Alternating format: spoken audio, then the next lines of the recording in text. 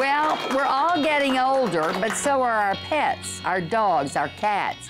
They need extra support as they age, and listen to me, they need somebody to love them, just like we all do. And here to tell us how we can help these dogs, not only in finding a home, but in being healthy, is veterinarian Dr. Brittney Barton with Heal Veterinary Hospital.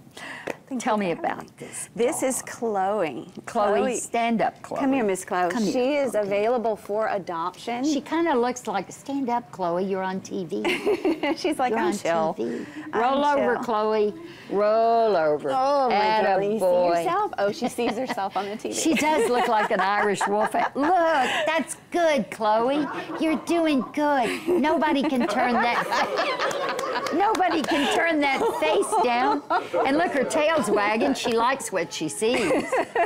How can somebody adopt this precious dog? They can contact doginkittycity.org, and it's DOGNKITTY.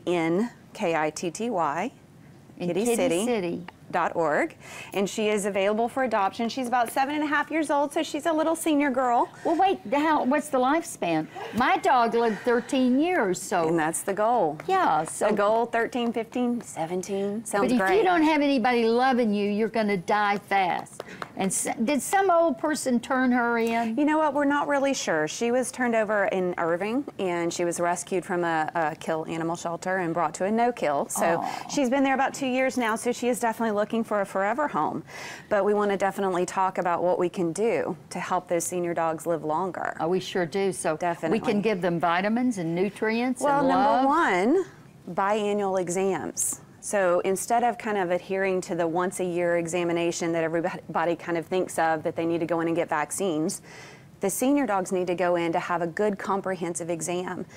Just like we do. Yeah, as well as lab work, and even considering doing a once-a-year ultrasound. When they're older, that's when those life-threatening disease conditions show up.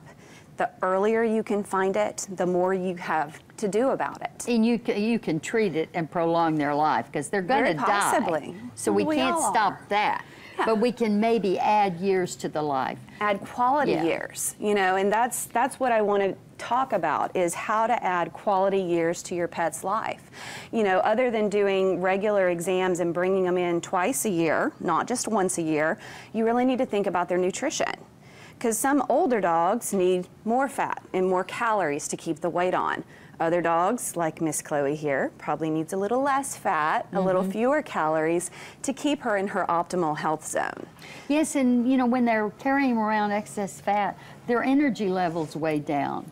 They don't get enough movement. Believe it or not, it also increases orthopedic injuries. I believe If they get out there and they think they want to chase that squirrel and they're carrying around the extra pounds, they're going to be more apt to rupture a cruciate ligament or, you know, have some sort of soft tissue injury.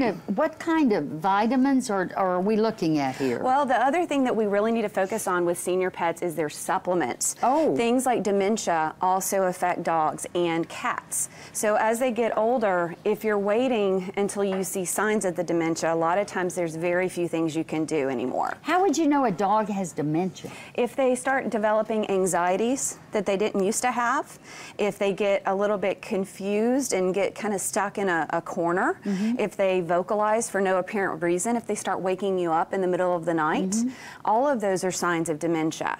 So what I recommend for my clients and my patients is that when their pets hit that senior status, that they really need to start thinking about some pharmaceutical grade supplements. So these are medications that are perfectly safe. They're not going to cause negative side effects, but they could greatly support their general health, their mental health, their joint health. Things like a pharmaceutical grade SAMe, as well as a milk thistle combination. We have natural supplements that help with anxiety. We have omega fatty acids that help with brain health, joint health, skin health. Is she taking all these? Not yet, but I'm going to work on it. I'll tell you that right now. Well, she's about to come in and start doing conditioning. She should be paid. She's on TV. She needs a supply of those. She is so We're going to start to support her. I want her to lose some weight. So we're going to see about bringing her in and start doing some conditioning. You know, which would be great, put her on that or whatever you use, and let's see the weight drop off of her. Absolutely. Except hopefully if somebody would adopt this precious dog. I mean, Chloe, you are just precious, and I'm glad you like yourself this morning. And I want to tell you, if you get up in the middle of the night, it might also mean you need to go TT.